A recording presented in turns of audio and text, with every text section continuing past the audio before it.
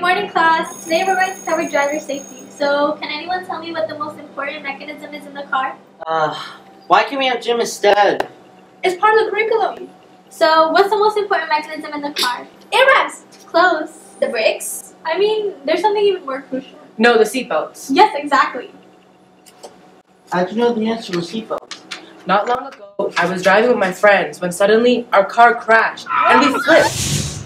I was knocked out, but when I woke up, I was amazed to find that my seatbelt had anchored me. My friend wasn't as lucky. I always thought the sit in the back man didn't have to wear it as much. No, but that's what everyone thinks. Seatbelts should be worn no matter where you are, front or back.